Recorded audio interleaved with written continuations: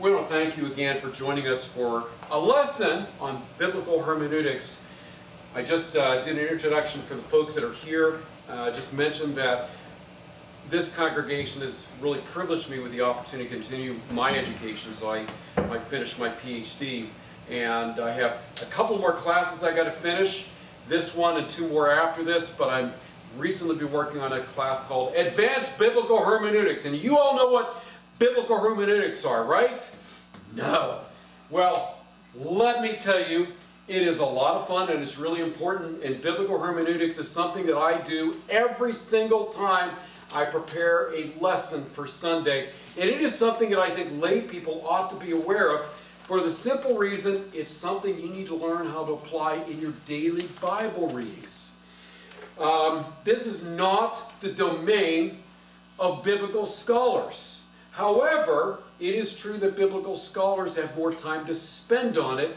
So, in one sense, you need to depend upon certain biblical scholars, if we trust them, to give us some of the information that helps us understand what the Bible says. Biblical hermeneutics is basically this. If I could define it for you, it is a philosophy of interpretation. And you're like, oh, you just read it, right? You just read the Bible and you figure out what it has to say. No, you can't, and I'm going to tell you why. Because there is a 2,000-year gap between us and the people who wrote the Bible. The New Testament, and up to 3,000 years between us and the people who wrote the Old Testament. So I'm just going to say to you, like, well, so what? It's just we translate what? Every translation of the Bible is an interpretation where hermeneutics have been done. We have to figure out what these words mean. It is not evident what a word means. Let me give you a good example. In the last 50 years of a word in English that has changed dramatically. Right? I was there for this. You were there too. When we've seen the word gay go from, what? Joyful or whatever, how else would we might describe that? Somebody who's happy or joyful or blissful or whatever that might be, to now referring specifically to heterosexual or homosexual males, right? My mom's name is Gail, by the way, and she kind of bemoans that sometimes. You remember years ago, she said, oh, it's just, Gail comes from, as a form of the word gay, and she said, it's just so sad, you know, the meaning of my name is gone, and blah, blah, blah. I wish we could just go back to what it originally meant. I said, no, you don't want to go back to what the word gay originally meant. She said, what do you mean? It means happy or joyful. No. The original meaning was actually referring to somebody who was a thief, or somebody who was lazy, or a bum. So if you go back to the 1500s and actually read the word gay, for instance in a Shakespearean play, it does not mean the same thing as it meant in the 1950s. It means something radically different. So this word has, we've seen at least 3 or 4 different changes in meaning over the last 500 years of it. So what makes us think we can go all the way back to the Bible and not understand that there's a 2,000-year gap between us and what the Bible has to say? So we have to try to figure out how to overcome that gap. How do we do that? So it's through what we call biblical hermeneutics. Hermeneutics, by the way, that word hermeneutics can apply to any interpretation of any type of literary document. The Constitution of the United States, we create a hermeneutic for understanding historical documents. Shakespeare, there is a hermeneutic for understanding what Shakespeare says. We also have a biblical hermeneutic to understand what the Bible says. Here's the problem. We don't all agree on what's appropriate and how to interpret the Bible. And I'm going to tell you why. We have something that has invaded the church. And this is a literary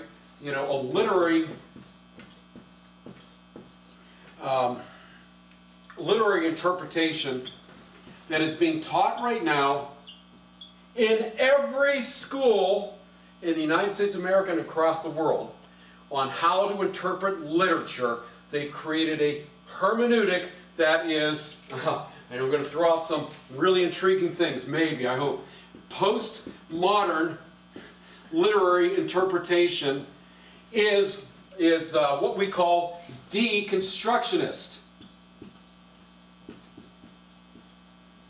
Okay, there you go. Deconstruction. So, the opposite of construction, it's tearing it apart.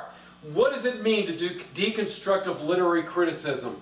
What it means is that there's a French guy by the name of Derrida who came up with this theory of deconstructive literary theory that has now infected and invaded biblical theology as well too, and how we interpret the Bible. But basically what deconstruction means is that we don't like any authority. It's all about me and my interpretation and my opinion, and so we deconstruct literature and take away the authority of the author and the authority of the text, and now the meaning of any text is whatever you want it to mean. That is the literary theory that is being taught in every single school across the United States and every single school in the world today. Postmodern deconstructionist literary theory. Probably 85% of the classes that students are learning today, they're learning this. Now, you would say, I've never heard this. I'm going to show you. You hear it. You want to know how you hear this? When somebody comes up to you and says,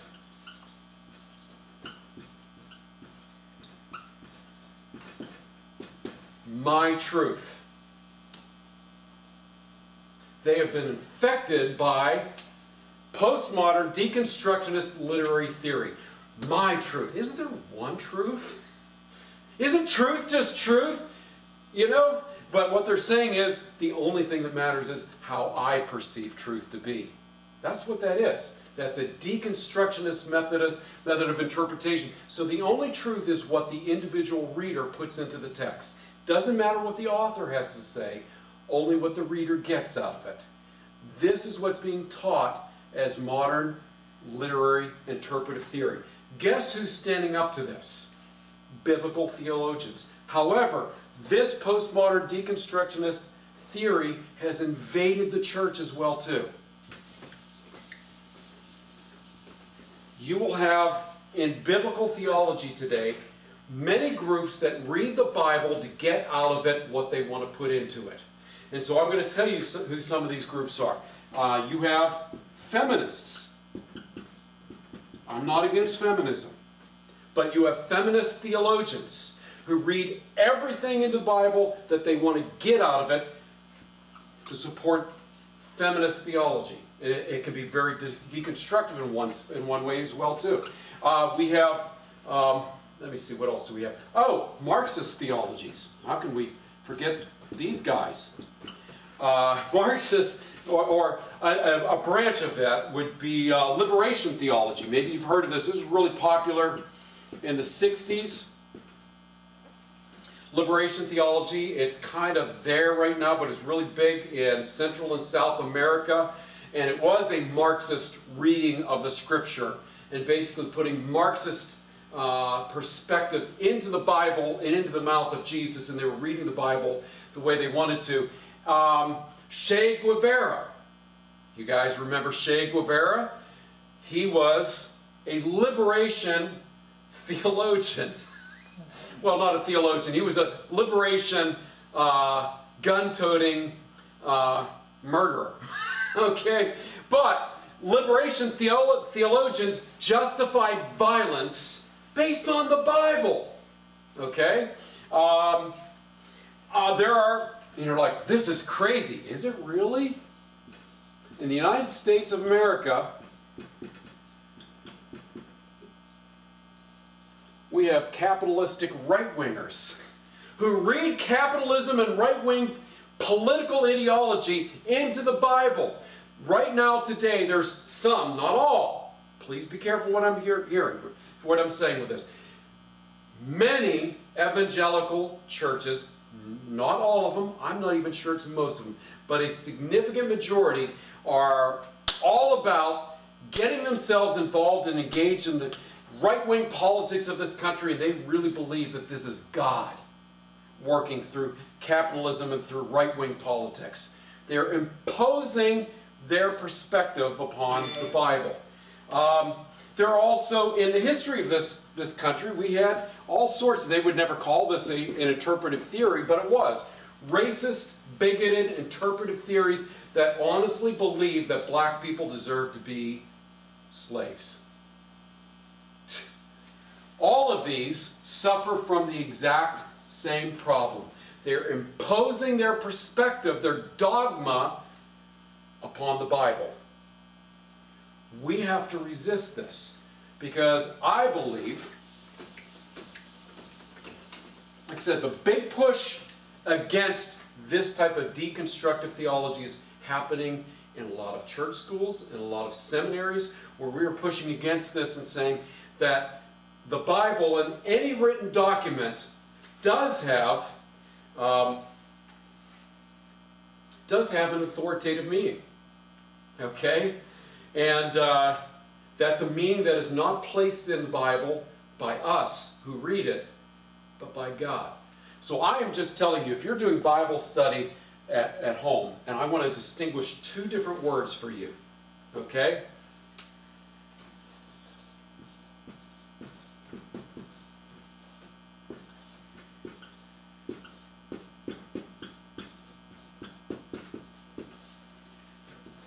Please don't confuse these. Even members of our church, when they go home and they do a Bible study, and they'll say, and we read the Bible, and I'll say, well, this is what it means. Well, that's not what it means to me. It does. It doesn't matter what it means to you. Meaning is something that is governed by who?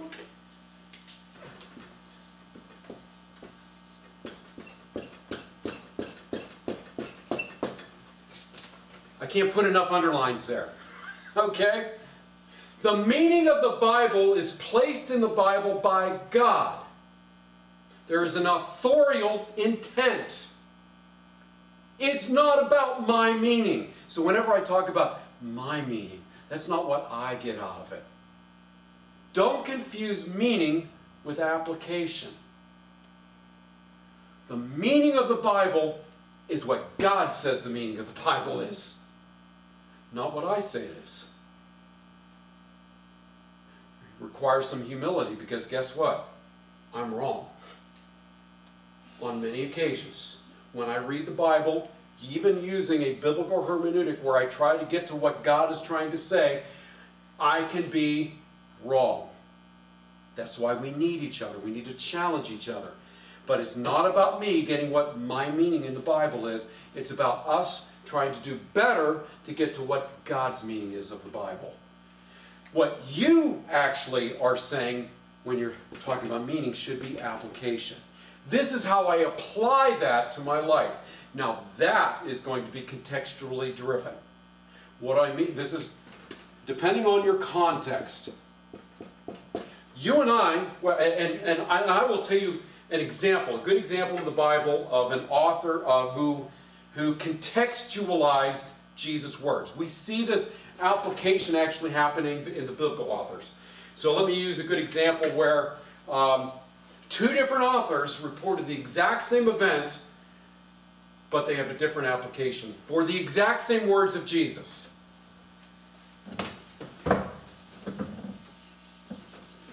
That would be these two guys, Matthew, two T's, and Luke. Matthew reports Jesus' Sermon on the Mount where Jesus said, "Blessed are the poor in spirit." What did Luke hear? Blessed are the poor, period. when you read the Gospel of Luke, you can not help but be impressed that Luke meant this literally. The people were financially destitute and impoverished. Luke, obviously, applied this spiritually. Same sermon, same words they heard from Jesus, but they applied it differently. What do you think Jesus would have said about that? Probably he'd say, thank God we have Matthew and Luke, because I meant both.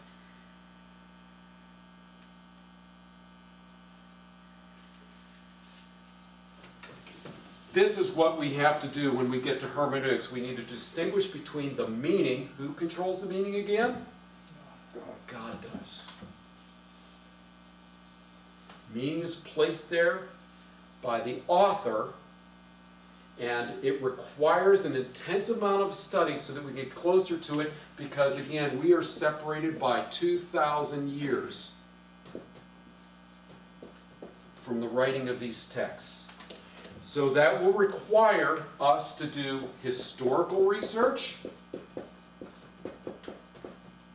You know, there's a great debate that goes on, and depending on when you read it, on what is the eye of the needle. If you might remember, Jesus told a parable about it's easier for a rich person to get to the kingdom of, or for it's easier for a camel to get through an eye of a needle than a rich person to get to heaven. Thank you, Jared. Okay, and there's debate about people saying, well, you know, that's actually, there is a tent, and you've got the tent, and you've got this, and this is the rope here, and the distance, this would be called the eye of the needle. There's some evidence that that may be true, and they say, well, you know, they didn't really have needles there, except for one problem. We've actually found needles that date back 2,000 years ago. So the materialistic evidence would probably disagree with this. So the time is shifting, the thought process is shifting. When Jesus says eye of the needle, he's literally talking about a real needle and not just that little gap between the tent and so forth. Possible, but that opinion is starting to change based on historical study. Does it really matter? Not entirely. This doesn't really... Can you get the same meaning out of that passage, whether it's that gap between the tent and the rope or an actual needle? You're going to get the same meaning out of it. Okay? So some of these types of things, we just, for clarity, we're trying to research and research and research.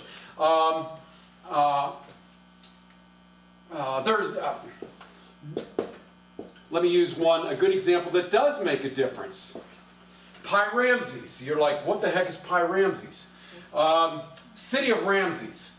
Back in the time of the Old Testament, you had the Jews who were, when they were in captivity in Egypt, were in this city called Pi Ramses. Except for one problem. We could never find Pi Ramses. So it led to a lot of people claiming it's a myth, therefore the Jews were never actually in Egypt. It's just a historicism, a story that the Jews told, but they were never actually slaves in Egypt and so forth. And that was based on historical research until, guess what happened? Recently, when I say recently, probably 70 years ago, we actually found Pi Ramses. It actually exists, and slaves actually did reside there back at that time over 3,000 years ago. So just because we don't have evidence doesn't mean that these things aren't true.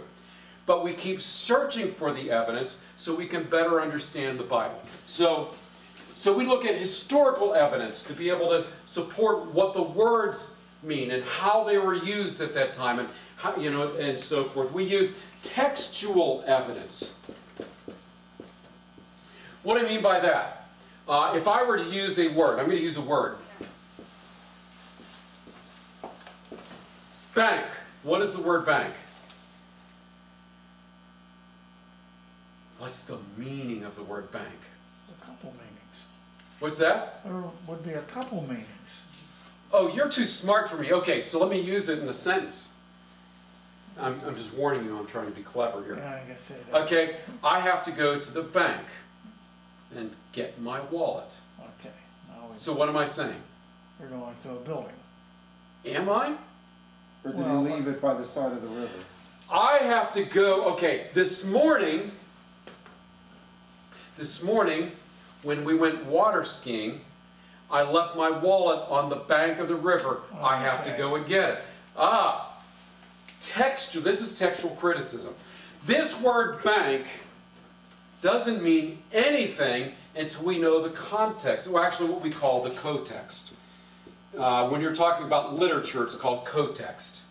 When we're talking about history, the context, it's the same word. It's just a fancy literary word because people who do literary criticism feel like they have to have a different word that keeps everybody else in ignorance. It's dumb, okay?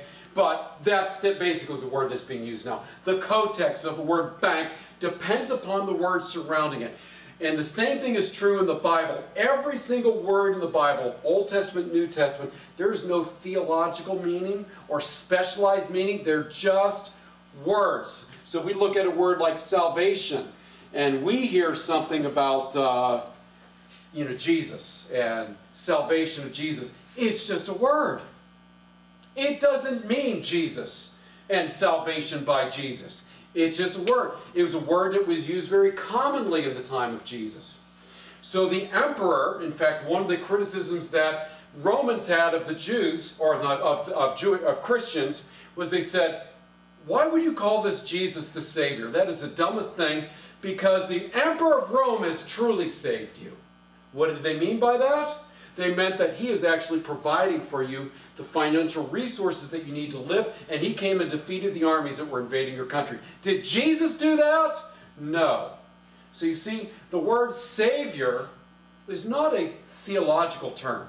It's just an ordinary term that was used to reference whatever. The Roman Emperor, Jesus, whatever it might be. So we don't know what the word Savior means unless we understand it in its context, its context. So you could have the exact same word used in 2 different, 3 different, 4 different ways. Matthew uses it differently. James uses it differently. Hebrews uses it differently. Revelation uses it differently. It depends upon, we don't understand, you can't just take a look at a word and open up, it used to be very famous, or people like to do what we called word studies. And so they'd say, I'm going to look up every time the word Savior is used in the Bible. And what they do is they read the same meaning into every place where it's used in the Bible and create what we call a theology of it. That's bad. Because what it's doing is it's imposing a wrong understanding of the word Savior upon a passage of Scripture where it may not actually mean the same thing. It depends upon the context, how it's used in that particular passage. See how complex this can get? But you have to think through these things. There's also genre issues. I'm gonna indicate a bias that might or might not get some of you ticked off. We have to know what the genre is. Sarcasm is a genre, okay? So if somebody says, or irony is a genre. So what is irony? Basically, it's saying one thing but meaning exactly the opposite of what you're saying. You don't interpret irony in the same way that you would narrative. You have to understand that you're dealing with irony. There is irony in the Bible. Jesus says some very sarcastic, ironic things. And you could read it very literally, literalistically, and not understand that he's saying something that is meant to be taken sarcastically. So genre has an impact. So we have to understand all these things to get to the actual interpretation. Okay, so I've got maybe a few more minutes. Is everybody okay? Do you want to go on a few minutes, or should we postpone the rest and come back next week? It's up to you. Keep going. Keep going a few more minutes? Okay. So we mentioned that who is the author again of the Bible? Where do we get meaning? We get meaning.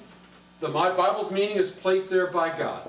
That is the affirmation that we as Christians make, that we believe that when we try to find the meaning of the Bible, it's God's meaning for us. we said to you that we now need to, so it's God's meaning, but we need to figure out how to apply it.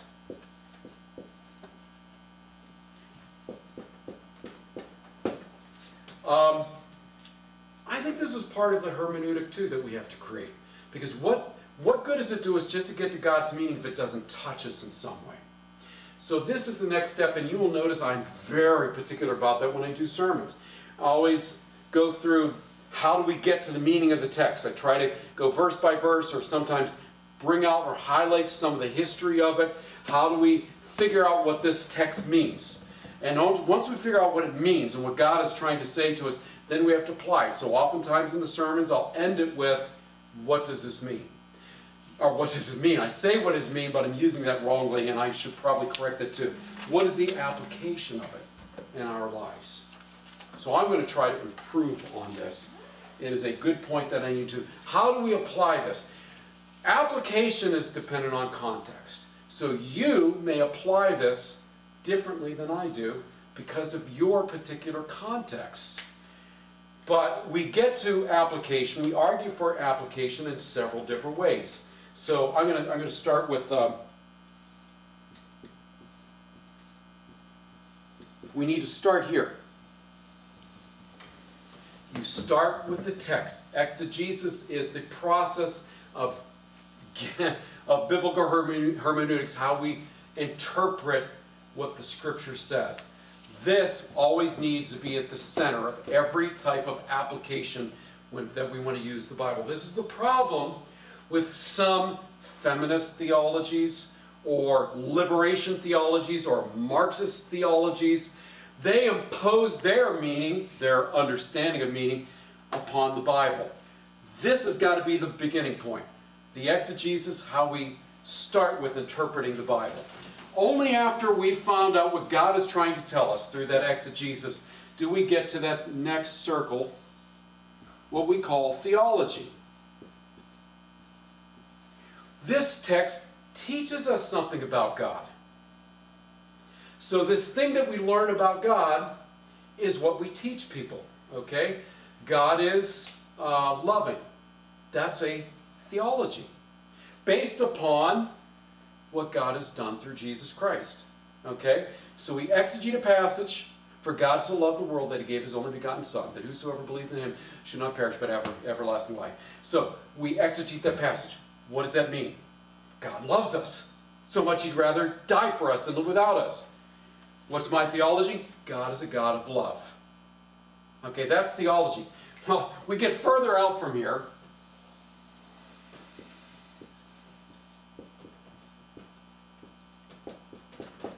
Systematic theology.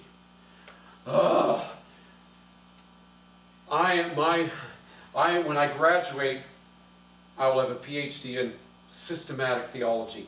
Notice how it's 2 rungs out from the center. This is where we have to be really careful.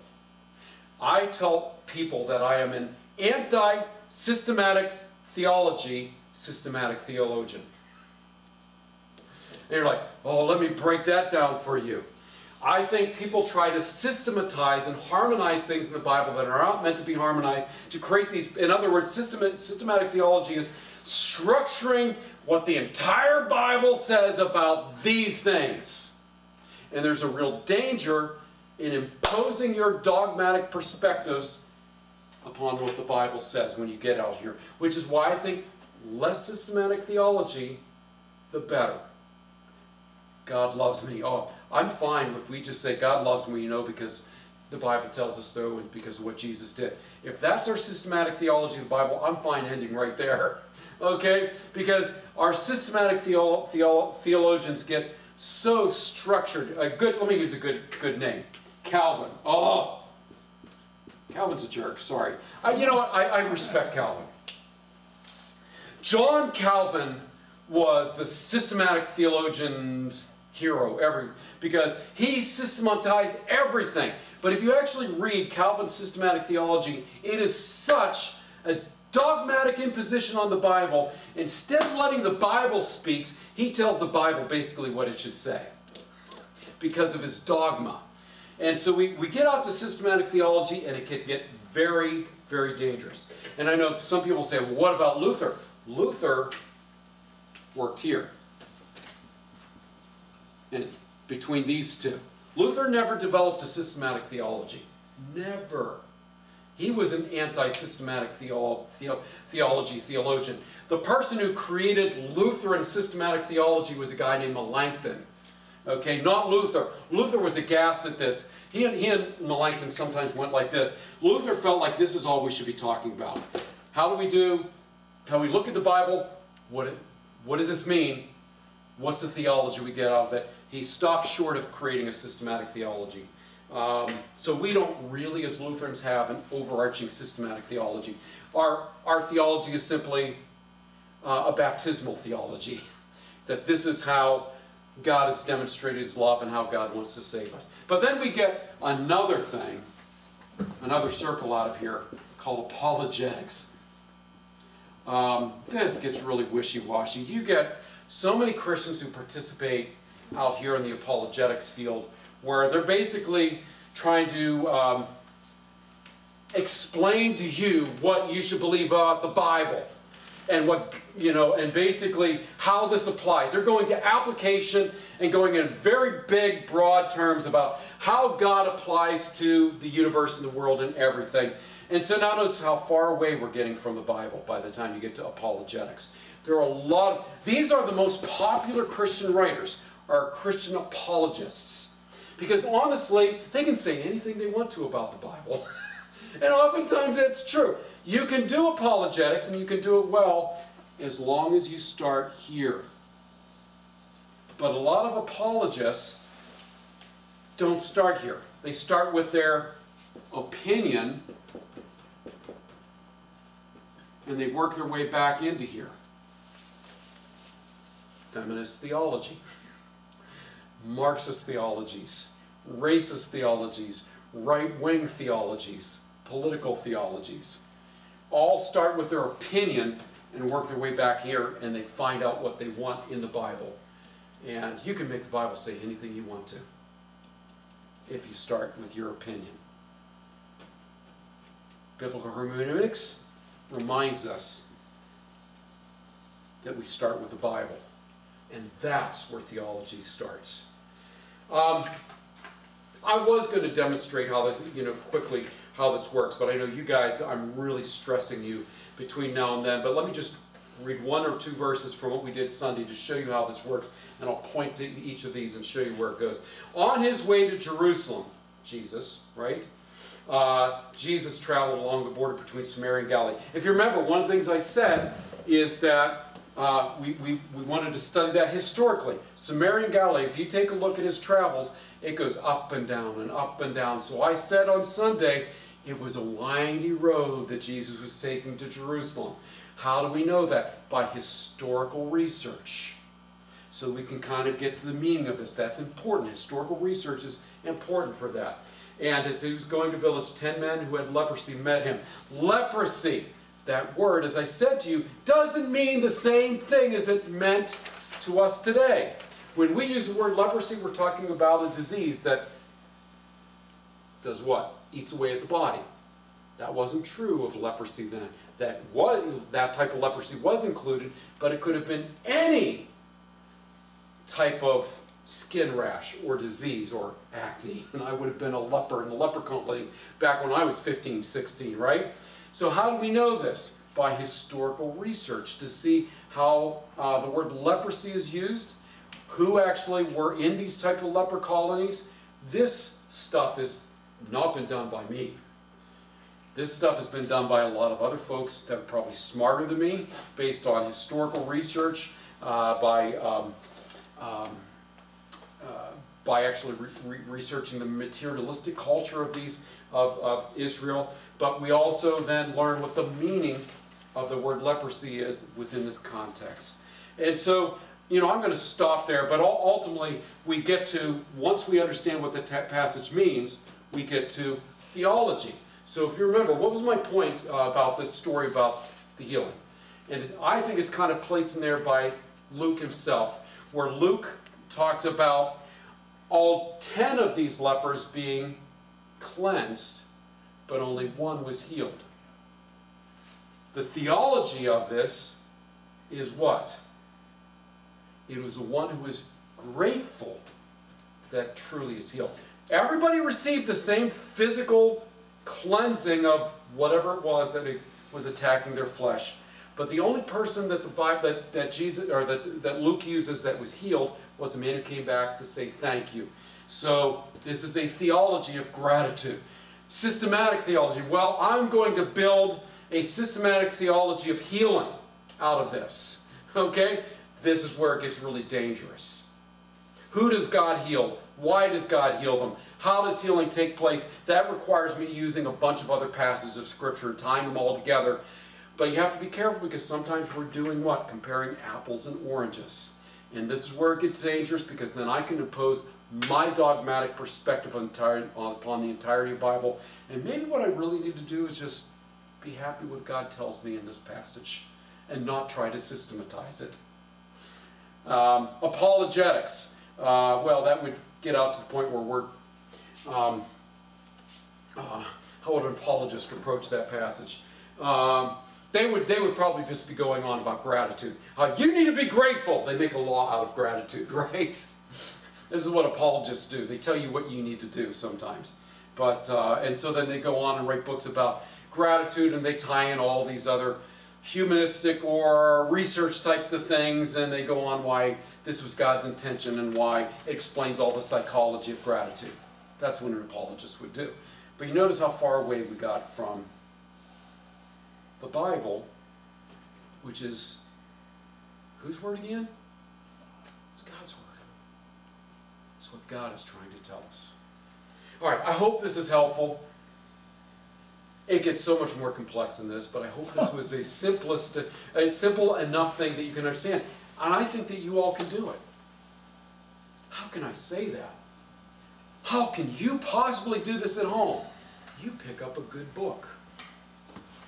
I will show you, in fact, maybe that's what I'm going to do this week. I will post some resources that you can use that will help you read these passages of scriptures. Commentaries, no. So if you're at home, you're saying, well, I've got a commentary. I've got N.T. Wright's commentaries. N.T. Wright's commentaries are really good commentaries. But a commentary is already a dogmatic interpretation and imposition on the scripture. And that's fine. I don't mind reading it, but you have to read every commentary, no matter who it's written by, with a great deal of skepticism, even if it's mine. Okay? You always read it with a skeptical mind. So there are biblical tools that are written for lay people that help explain how certain words were used in certain contexts, the type of materialistic research that has taken place, archaeology that's taken place, we understand this. And, oftentimes they'll just give you a little, some Bibles are written with some of this in here. So you can better understand the Bible. So I'll post some of those things for you. But I have a great deal of trust that ultimately this whole thing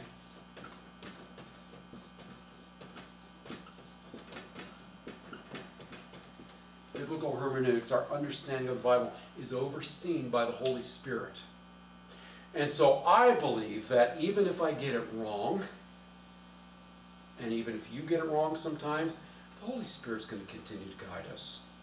We need to maybe have a little bit more humility, not be so dogmatic, understanding that we're going to be wrong sometimes, but the Holy Spirit is still guiding us and getting us to grind in the right direction. And even when we're wrong, sometimes God can still teach us some things.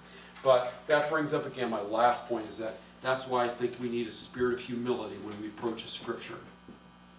It is a challenging task. And so we need to be a little less dogmatic, a little less Calvin, a little more Martin Luther. Let the scriptures speak. Let the Holy Spirit guide us and open up what God wants to tell us. Let's pray. God, I just thank you. I just get so geeky about this, and there's so much more I'd like to talk. I hope it's been meaningful to those gathered here today. I know it's a challenging topic, but this is so important. How do we approach the scriptures so that we can get to God's word? This is your word to us, after all. And we need to respect that. And so forgive us, God, when our apologetics, our systematic theologies get imposed upon the meaning of the Scripture. Let's begin with the Word itself. We ask you to transform our lives. We ask this all in Jesus' name. Amen. Hey, thank you all for joining us today. And I ask God's blessing be upon you. May the Lord bless you and keep you. May the Lord make his face shine upon you and be gracious to you. May the Lord look upon you with favor and give you his peace. In the name of the Father, Son, and Holy Spirit. Amen. Go in peace. Serve the Lord. Thank you.